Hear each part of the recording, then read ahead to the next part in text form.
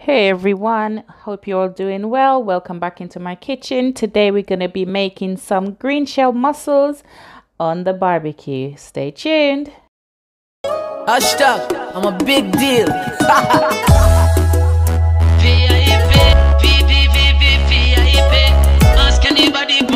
I'm a big deal. Very, very, very important.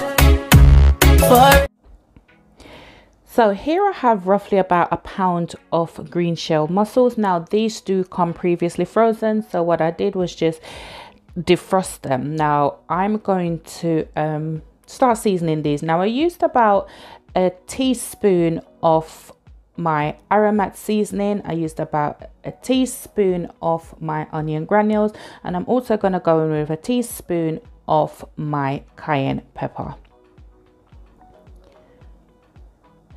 Now I'm going to give this all a good mix.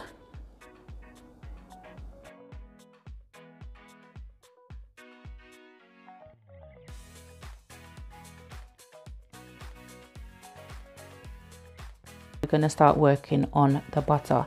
Now I'm using salted butter for this dish. Now make sure you're using a good quality butter. Now ideally you would want your butter to be softened, you know, so take it out, leave it for a while. Mine wasn't so softened, so after I put in my seasoning, now I'm going in with my fish seasoning. I'm using the Stone Mill brand that I picked up from Aldi, and also I'm gonna go in with about 6 cloves of garlic that I finely chopped, and I'm also gonna add roughly about half a teaspoon of my mixed herb. Now my butter was, you know, it wasn't that soft, as you can see me, you know, the struggle for try and mix it and it wasn't working. So what I did, I literally just put it in a microwave for about 15 to 20 seconds just to soften it a little bit. Now as you can see, after it's come out of the microwave, it's much easier to work with.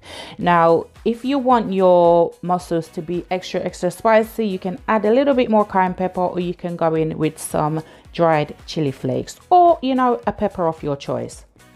I'm also gonna go in with a little bit of dried parsley. You know, if you have fresh parsley, it's even better, you know, fresh better, but yeah, I'm working with the dried one. Now what I'm gonna do is I'm gonna get a foil paper large enough, you know, to hold the mussels. Now if you want to do this individually, like you only want to make a little parcel of maybe about 4 or 5 mussels, you can totally do that, but I just wanted to do everything in one. Now what I'm doing here is literally just getting that butter and just putting it all over the mussels. I'm trying to get the butter into each individual mussel, you know, which is so better. As I said before, you know, I've added a little bit more cayenne pepper, but you can also use fresh chilies, and I'm also gonna add roughly about 3 tablespoons of water. Now I'm gonna try and wrap this as tight as possible. You know, just get the edges in, because once you put this on the barbecue, you know, it will start to leak and you don't want all that sauce to leak out. What I did end up doing was putting an extra layer of foil paper around the mussels, making sure that you see that little where, you know, the end of the paper is always up, so if it leaks, it's not going to leak out. Now, you know, I had a day on the barbie, we were barbecuing, jerking chicken and a jerk fish and ting, so you know what, why not throw this out there as well? And you know, it wasn't a regret. Put this on the barbie for about, I'd say roughly about 20 to 25 minutes, maybe even 30 minutes. Make sure the heat under it is just low. Now look at this, guys. It came out absolutely delicious. Might not look too delicious too, you know. You know, it's all about the presentation around here for the gram and ting, but it was so good. Now what I'm doing is just getting that juice, or that buttery garlicky juice, and just putting it on the mussels. Believe me, you guys will not be disappointed.